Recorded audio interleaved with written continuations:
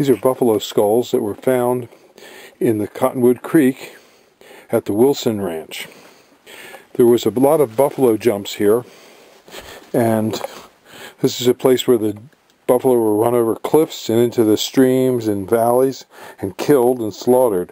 And you can still to this day uncover these buffalo bones and skulls in the creek bottoms, especially after a large rain. And we're here in the Wilson Ranch in Malta, Montana. We're about 30 miles northwest of Malta. And that out there is the area where you can hunt for these bones and also Indian artifacts.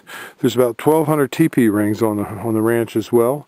And there's also artifacts that you can find, such as fossils, petrified wood, and dinosaur bones. So besides just hunting and hunting opportunities here at the Wilson Ranch, give us a call if you want to do some other types of strange and unusual vacation endeavors. So give us a call at 215-651-8329 about the Wilson Ranch in Malta, Montana.